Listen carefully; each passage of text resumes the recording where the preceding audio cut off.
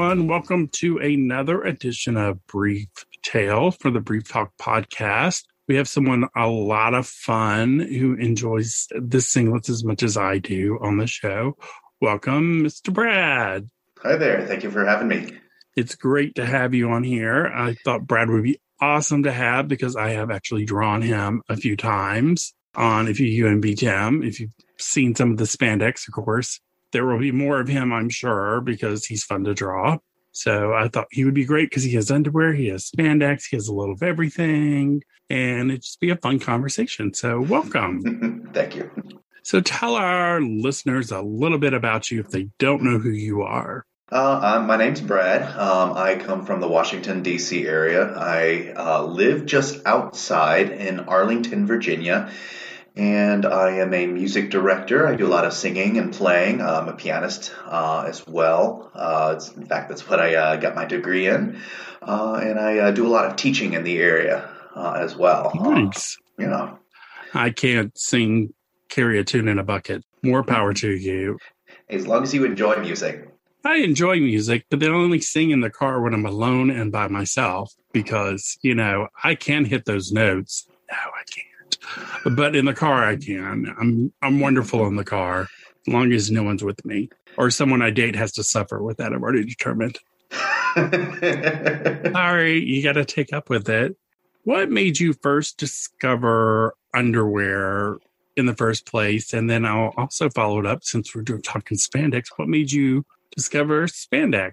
Well, I suppose I discovered underwear the same way a lot of, other young gay guys did, is during their middle school years that, things start waking up and you start noticing things. And you're in the department store. We had like a Belk in the town that I was living in as a kid growing up. And, you would go to the men's underwear department. You're like, oh, what's this? Why does this suddenly seem so interesting? And then I would just, hang around there and never actually buy anything, not until, later in high school, when I had the ability to grab something and then purchase it and, kind of hastily just walk outside out of the department stores like you're holding contraband or something under your arms. But, that's kind of how it came across. I always, as a kid, I always wore briefs, and it just felt super exciting and new just to look at the new designer stuff. Yes, I remember those days going to the mall, to the underwear section and go, ooh, what's new? Yes. So how did your spandex journey begin? Because you wear a lot of spandex on your Instagram, and I've drawn you in spandex, so it's only a natural. I sure do wear a lot of spandex. Out of curiosity in middle school, I joined the wrestling team for 1 year. It was very short-lived. After a while, I knew I wasn't in it for the wrestling. I definitely enjoyed the feeling of wearing the singlets. We were the Bears in middle school. Oh, nice. So we had these beautiful black and gold singlets with, bears kind of diagonally slashed across the front of it. And it just felt so good, and I knew from the get-go it made me feel excited and good. But after that, I didn't wear singlets for a good long time. I didn't really have access to singlets otherwise. It's not until, the age of the internet that, it's suddenly singlets galore, going online, and then now going to MAL or IML or all these different events that you can visit and just see gear abound. Yes, it sounds like you grew up the same time I did, where you didn't have internet, so you had to actually go to a store that sold singlets, which was usually some sort of sporting goods store, and you had to track them down. And I remember using, of all things, the Yellow Pages to try and find stores in the area that sold them. So yes, and it wasn't until the internet where you can I can buy it now. It's not a big deal. And yes, I remember tracking them down, and it's like, where are these? I've got to have them. So yes, pre-internet days. You youngsters don't know about pre-internet days. Those days were fun. It definitely made you appreciate it a little bit more once you got your hands on something. Oh, yeah. It took work to get stuff back in the day because you had to actually go buy underwear in person. So I don't think any of the Calvin Klein or any of the two exist at the time. were in catalogs at all. So you had to go to the store and buy them because we have so many people who are like, oh, I can't go to the store and buy what I want. I'm like, I don't care. I just go buy it. I've always done that. So whatever. So yeah, now you have to now you can just push a button and it's delivered to your house. Yay. So do you remember the first good pair of underwear you bought? I suppose throughout high school, I must have bought something on like like a church trip or something, because every year we would go up to the big mall in the DC area. Back then I lived in the mountains of Virginia, and in the big mall called Potomac Mills was up in northern Virginia near where DC is. And I mean, it's just a gigantic mall, and inside there was a jockey store. Wow. So, that they had, like all the women's undergarments and everything, but then they also had like specifically good men's undergarments, things that were made of, so like some spandex and, had a, like that 95% spandex or something like that. And it felt really good on the hands. And then they also had things like string bikinis and bikini briefs and things like that. And like, ooh, this is awesome. And then, so I kind of took some time while in that store, looked around, and I guess I must have bought my first pair of designer underwear, if you consider jockey a designer. Yeah. During that time on one of those trips. And it's just like, ooh, look what I got. Although, I don't know, I'm going to wash it once I get home. That's true. I think every guy, when you buy your first good pair, you hide it. And then it's like, I got to wash it. I got to do this. I got to do because we've had a couple goes. When I bought good underwear, that's when I started washing my own clothes. And people thought, oh, I'm being responsible. I was like, no, I just don't want you to find out about my underwear. And then when they find out, it's no big deal. It was like, okay, whatever. That was personally my story. It's like, oh, okay, whatever. Who cares? This was your big secret? Little did you know there's a bigger one coming. Yeah. Hang on, folks. This is just the warm-up. So, yeah. So how did this first pair of jockey influence you going forward? Did you keep wearing bikinis, briefs? Did you venture into jock songs? Certainly, yeah. I guess I've tried just about every single underwear that's out there. I even tried boxers once. Never again. Oh my God. I'm not going to do boxers anymore. You only need to try it once. Yeah, one time in high school, freshman year, it's like, no, I'm good. Here, I gave them to my little brother. I'm like, I'm done. But yeah, definitely on bikini briefs. Love how they just kind of sit around my hips, and the string bikinis. I remember like it was Hanes that had like the elastic band string bikinis. Yep. Connected by the cotton on the back and the front. But then it all just became sort of like the that cotton string eventually. And then now I'm finding that I wear a lot of jocks, and particularly these days I wear a lot of thongs as well. But it's just, once you get used to the thong, it's like, it's great. It feels good, and you can move around pretty well, especially when you get a good quality thong. Oh, yeah. You have to get a good one, and you have to pick the right thong for you, because they're all made different. They all have different. Some people like a thicker back. Some people like a thinner back. Some people like the G-string. Because when you talk thongs, people are like, oh, there's only really one kind. I'm like, oh, no, there's many kinds of thongs, and you got to find the right one for you. Because we have our thong show, and that's what they say. If you try one and you don't like it, well, try some more. Don't just make a decision with just one. Oh, yeah, absolutely. So I've seen you at the gym in them. So you wear all sorts of things at the gym, which is awesome. You wear spandex to the gym, which is amazing, which more and more guys are doing. So do you remember the first time you wore spandex to the gym? And was it a big deal, or was it more, I'm wearing this, who cares? Let's see. I guess it must have been just a couple of years ago that I really started wearing spandex openly to the gym. Occasionally it would be the tights, under your clothes, just the compression shorts and things like that.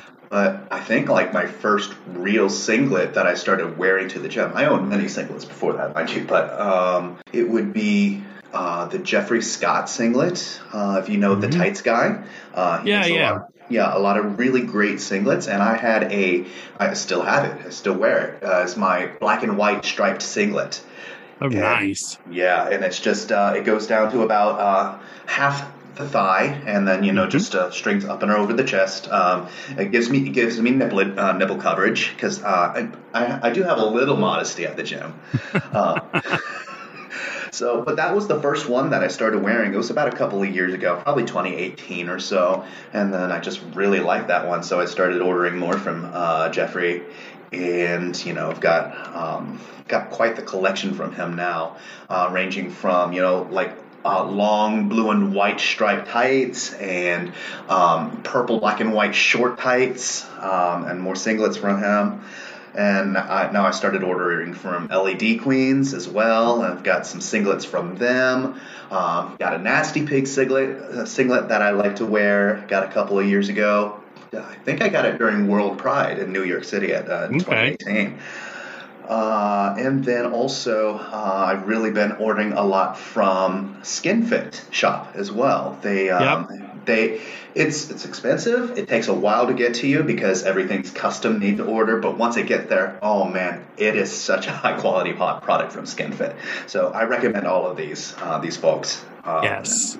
The good thing about SkinFit is you can customize it in any color you want, so you don't have to wait. Like, oh, there's only 2 colors of this. Nope, there's like 20 colors. You can mix, match, make your own. So that's one thing cool about them. And we have Chris, who's been on the show before, he talked about going through them. He goes, I will like order with a bunch of people so we can split the shipping costs and split everything. And then we're good. We don't have to worry about just one person ordering and paying because I think they ship FedEx or something. It's not Mhm. cheap. And he goes, we'll just order like a huge one. And then it takes forever to get here, but it's so worth it. And everyone keeps going, where's my order? Where's my order? And it's like, chill.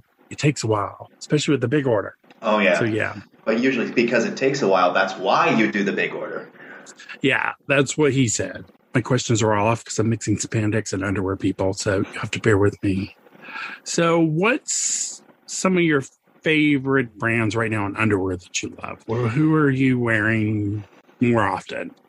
Most frequently, I find myself wearing JJ Malibu right now, Okay.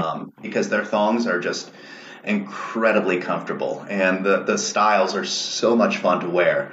I've got like a gold glitter patterned one that's just not actually gold Nice. glitter. Don't want that up your butt, but gold glitter No. pattern. It's made out of spandex and some sort of synthetic material.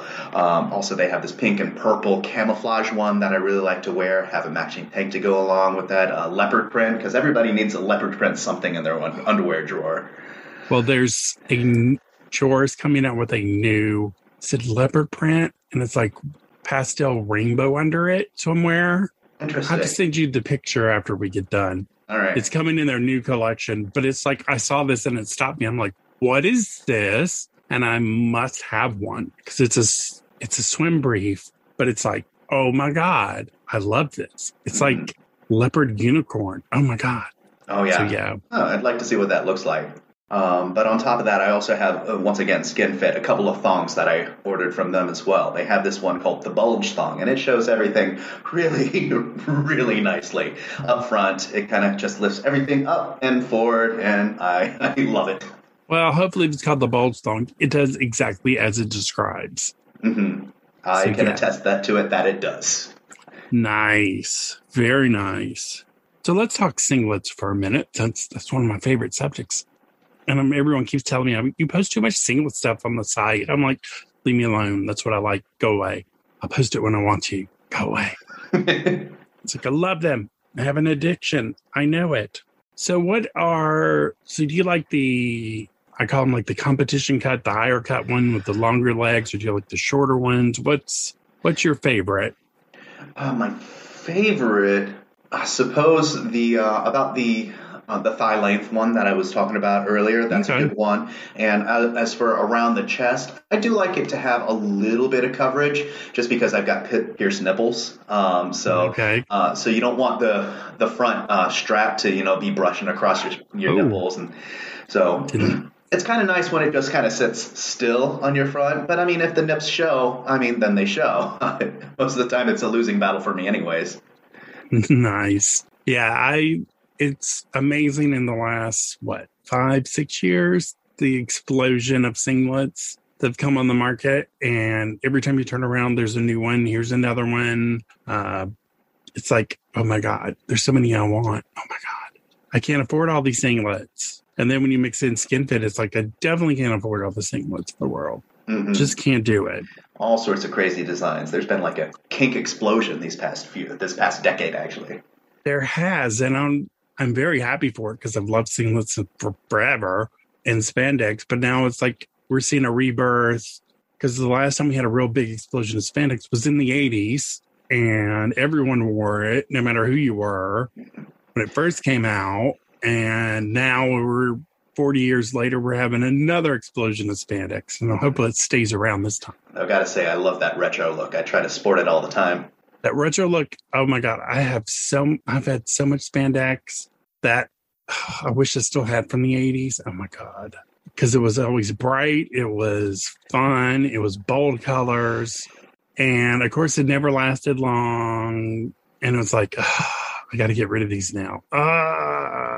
But I think this one, people are actually having fun with it and mixing different things together and making new classics, hopefully. Fingers crossed. Of course, now you can take, designs that you found on the internet, like big cat faces, and put them just blow them up and put them all across your front and back. Everything. I've seen singlets in everything. And now I was talking to someone yesterday, actually, about designing a singlet. I was like, I want something, because with my drawing, I've been doing some prints, creating prints, and I'm like, I have this perfect giraffe print I want as something. I'm like, it would be a singlet, because it's like pink and yellow, so it's like bright pink and bright yellow, and I'm like, this would be amazing as a singlet. Come on now. The only issue is you got to get the fabric printed, and I'm just like, damn you, money. So yeah, I'm like the newer, more printed ones, because I think it's fun to have prints. I wish more would do prints, and the new mesh one, because when Indian came out with, I forget the name of it, where either the front or back was solid mesh and the back had the little stripe. I meant to get one of those and I totally forgot. I was like, damn it, forgot the mesh singlet. Damn it. I do have at least one mesh one from Mr. S.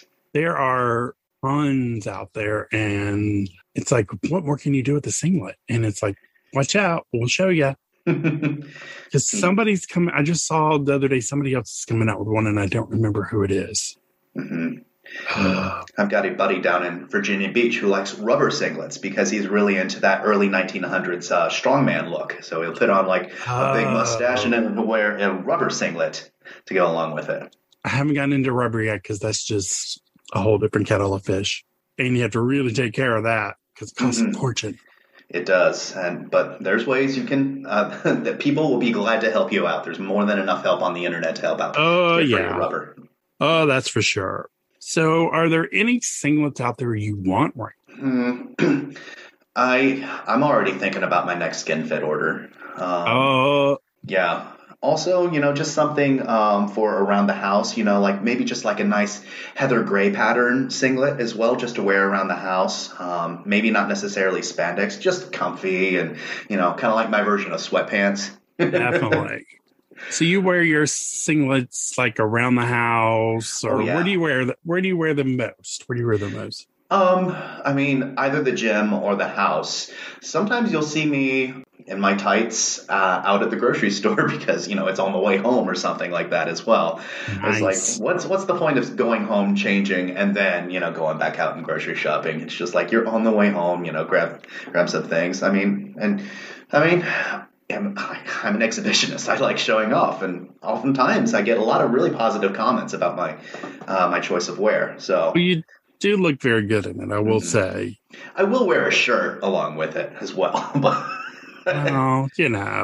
I wore a singlet to a bar a long time ago and learned that it wasn't a leather gear bar. It was just a regular bar, and it's like I did not think about going to the bathroom in this thing.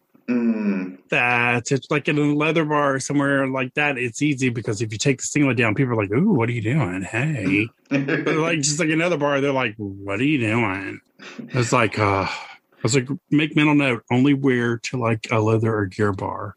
Although I've almost forgotten what a bar is in these times. Well, exactly. And all of ours have closed, so it's like like our Eagle here closed. They're supposed to move when everything reopens, but I'm just like, yeah, our DC Eagle has closed, unfortunately. Heard that. I hope to see it open again at some point in the future. But I mean, that's my bar, and yeah, just really... ours Eagle closed, but we're moving, and I'm like, I hope you do move because your parking sucked, and I like going, but I hated the parking because you had to park on the street and find a spot, and it was a nightmare. And I'm like, just find somewhere with better parking. That's all I ask. Obviously, since you're on the Instagram with spandex and underwear, do your friends and stuff know about your love of underwear and spandex? I don't think it's a secret. I'm pretty out there as far as my interests, I would say. In fact, in many cases, my friends try to exploit that and try to get me out there in my spandex or my underwear. Not a bad thing. Yeah, whether it's at bar nights or parties, or sometimes even on prominent stages in DC, because I am a singer and I do perform professionally. Sometimes my organizations for which I perform put me on stage in some scantily clad wear. So I would say people know about it. Well, that definitely sounds like they know about it and approve of it. So I don't think we have to worry about people saying, oh, no, don't wear that. They're probably sounds like the opposite. Here, go wear this. Go do this. Here you go. Those are good friends to have. Oh, yeah. Oh, absolutely. Love it when your friends make you strip on stage in front of thousands of people. There are worse things in life. I would say so. Some people listening go, oh, my God, that's a horror story. But, it just depends on who you are. Some people, that's a horror, and other, it's like, don't tempt me. So we think at our blogging podcast that underwear and gear in general increase your confidence. Has there been a time when you've worn underwear specifically to boost your confidence or any type of gear to boost? That's a real chicken or the egg question for me. Am I confident because I wear underwear, or do I wear the underwear because I'm confident? Well, regardless of what the answer might be, I know I definitely feel a sort of perk in my step whenever I'm wearing something particularly sexy or fun under my clothes. It's just a lot of fun just to be sort of like covertly kinky. Yes, I would agree, because when I had to worked at a bank and had to wear a tie every day, I always wore something extremely skimpy under the tie. Mm-hmm. So no one knew what I was like. And usually the tie and the underwear matched. So, which very few people saw that. There were people who did see that, but very few saw that. But yes, I would wear that every day. And then underwear just makes you feel good. Because if you wear bad underwear, it puts you in a bad mood all day. You know what? This is true. So maybe I am feeling more confident because of my choice of undergarments. Because if you wear bad underwear, I'm just like, get this off me now. Well, that wraps up all our questions. I'm definitely going to have you on our spandex show when we do it, because I want to do a show about spandex. And there's so many good spandex guys out there right now who love it. And I want to have a longer discussion on spandex and what's popular now, where it's going, what we want to see, all that. So look forward to that soon. It's in the planning stages because, I just love talking singlets. If you couldn't tell, this podcast. So that wraps up our questions. Thank you for coming on the show. Where can people find you on social media? You can find me on Instagram at muscledogslayer, or even on Twitter at musclebard. Go follow him. I discovered him on, I think, Instagram first, and I've drawn him several times. If you view and beat him site, you'll see. I hope to draw him many more times in the future because it's a lot of fun. I think my favorite one so far has been the one of you in the stall of the bathroom. It's a Target bathroom. In the beginning, that's Target? Wow. in the brief, and that was my favorite one to draw so far. And then I have one of you in purple. I think I have another one I haven't put out yet. I don't remember. But there's more I want to draw of him. So stick tuned, and we'll talk in a second about draw away. So yeah, go follow him. He's got amazing pictures, a lot of fun. And as you can tell, he's an awesome guy. So what's not to like? Go follow. Go, people. You know where to follow us. I'm UNB Tim. You can see my drawings. UNB blog on all the socials, and UNBblog.com to read our blog, which has got a new look. Go check it out. And yeah, so that's it. Thank you again, Brad. My pleasure. And we'll be back with you in another episode soon. Bye, everyone.